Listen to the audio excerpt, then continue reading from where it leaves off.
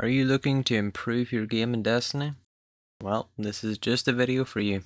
This is going to be an ultimate raid guide where I'm going to be covering how to improve your damage, how to prepare for the upcoming day 1 raid Crota's End. This video is going to be quite a long one, but I'm going to explain a lot of useful things to know. So, I'll separate this video into two parts. One for general knowledge tips, and one for day 1 preparation. First topic of general knowledge. This should help with making your general day run of a raid much smoother than it usually is, and it can also help with your day 1 experience a little bit as well. There's a lot of subtopics in this section, so I'll go over those real quick. We'll be discussing weapons, abilities, armor, and mods. These will all be related to your gear, and then after we discuss gear, we'll go over different roles that are key for different raid runs. So, starting with gear, there's a lot of weapons, there's a lot of armor in this game, but there is a general idea of what to run in the game. If you're doing ad clear, things like Wither Horde, Forbearance, Revive the Disciple, an SMG, Eager Edge, they all help you in some way to kill enemies quick, keep your health up, get around quickly, which is mostly what you'll need whenever you're doing some form of ad clear. There are other weapons, those aren't the only ones, but that's what I would choose. When it comes to a damage encounter rather than an ad clear encounter, currently rockets are the way to go. You compare this with Izanagi's Burden, which is a very consistent form of burst damage.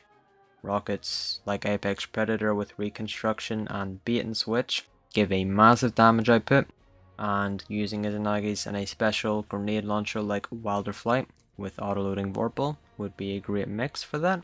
Using Honed Edge Izanagi shot, shoot the grenade launcher and then shoot the heavy twice and then rinse and repeat whenever you're doing your damage phases. You'll see an example on screen right now. If the boss requires some sort of other damage that isn't rockets, there are other options for that, using linear fusions like Cataclysmic with 4th times Bait and Switch, using Taipan with triple tap and firing line, same with Reed's Regret. Briar's Contempt is also up there, so that you can use that for Tormentors or Lucent Hive. Now there are other requirements of damage. Swords are also a viable option, so using Lament or Falling Guillotine with Strand Titan's Banner of War aspect, and also pairing that with Syntheseps can actually give you some pretty surprising damage. Double slug shotguns are also a wonderful option for burst damage if your heavy is used up by Tractor Cannon or Galahorn by some chance, and if it's a longer range fight you have snipers like Succession or the Aikilo Sniper Rifle with 4th times Focus Fury, or Reconstruction with Recombination, or Firing Line. Abilities are the next section, which commonly involve Well of Radiance for Warlocks. Well of Radiance gives 25% damage bonus for you and allies, and gives incredible survivability. In terms of armor, Warlocks have a lot of options. Rain of Fire to reload all your weapons, with Icarus Dash for basically any scenario, with double slugs, with snipers, with rockets, it's perfect for everything. Sunbracers is a very high pick choice for clearing through yads, healing with your grenades with the respective fragment on solar. Lunafactions is also great for passive reload speed for all types of weapons. Cenotaph is very good for ammo regeneration as well as Aeons for every class.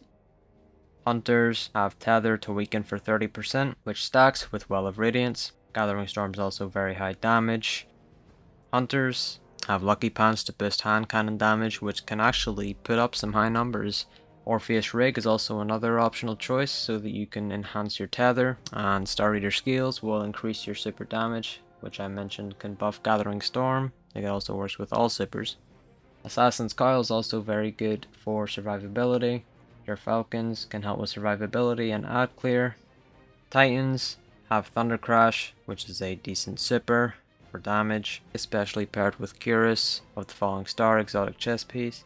You have Path of Burning Steps for solar weapon damage.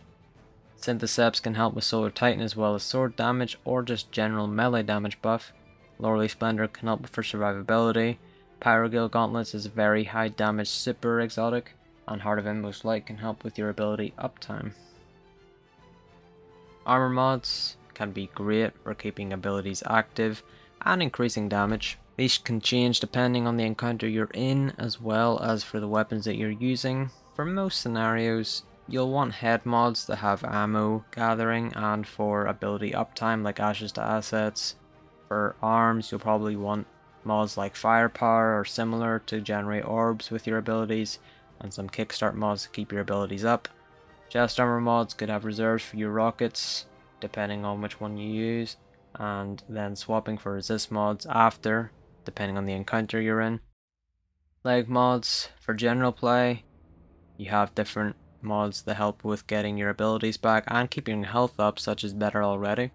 Leg mods also have damage surges, so solar surge for Apex Predator for example, that helps a lot. Class armor mods have mods like invigoration and mods to slow down your armor charge decay so that you have surge mods active for the entire damage phase. These are all very important, but ultimately the roles that you partake in when you're doing your raid is actually equally as important. For consistent runs and raids, and even in day one, you'll probably want people for buffing, debuffing, and just doing damage. For buffing, well, if radiance is enough, you can use Lumina on top of that to give even more. Gives 35% I believe instead of just the 25, so it is more. Titans have a Sentinel Shield buff where if you shoot through the Sentinel Shield you have 40% damage buff, but I don't recommend this because Void Titan as a whole lacks a little bit more offensive capabilities than other subclass options, so I wouldn't advise using it too much. You can if you want. Having a Galahorn for buffing your rocket damage is also fairly essential. I did also mention that debuffing is a role, so getting into that. It's a very key component of doing damage that not many teams are really using. To debuff a target, you can use Hunter Tether, Tractor Cannon, Fellwinter's Helm.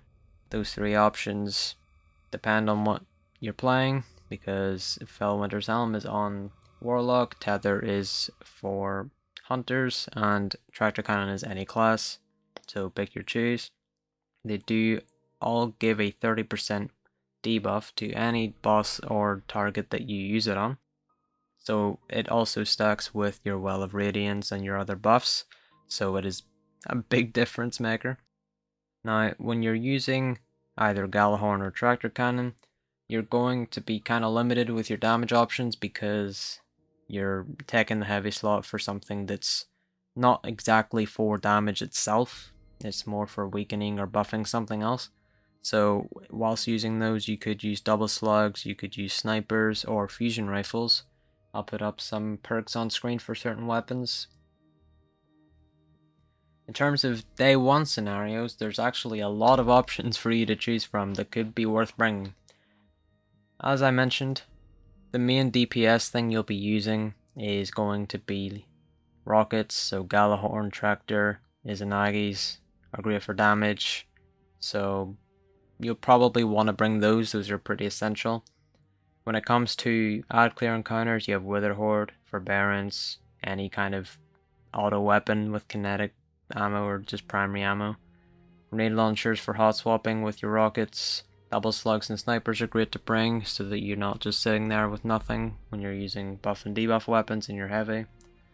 And if for some example, let's say the boss is more viable for swords, you still have Lament, Fallen Guillotine, and the Banner of War aspect on Titan and Syntheseps to dish out incredibly high damage with swords instead. If we do have another Atrax moment, Parasite would probably be a shout as well. That would be a pretty good weapon to bring. As I mentioned before, Linears, Cataclysmic Taipan, Storm Chaser, Rage Regret, Rider's Contempt are all very good linears.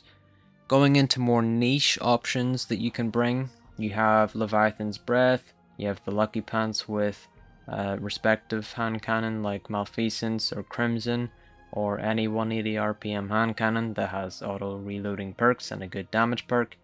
Other niche exotic choices for damage can include Grand Overture, Legend of Acreus, Merciless, Fourth Horseman, World Line Zero, Two-Tailed Fox, but these aren't really consistent because they're kind of standalone weapons. They don't really get major buffs from anything else like rockets do, but they can still put in some work. Because Destiny 2 is a looter shooter, there is a lot of weapons and options for loadouts. So if something is not on this list, that doesn't mean it's a terrible weapon or a terrible exotic. It just depends on how you play the game. As long as you're contributing to the team in some way and you're able to put in some work, then you'll be fine. With that being said, this is a fairly long explanation, a little longer than usual. If you enjoyed it, go ahead and like the video and share it around for people who could find some of this information useful. And let me know what you want to see next down in the comments, and I'll see you around next time.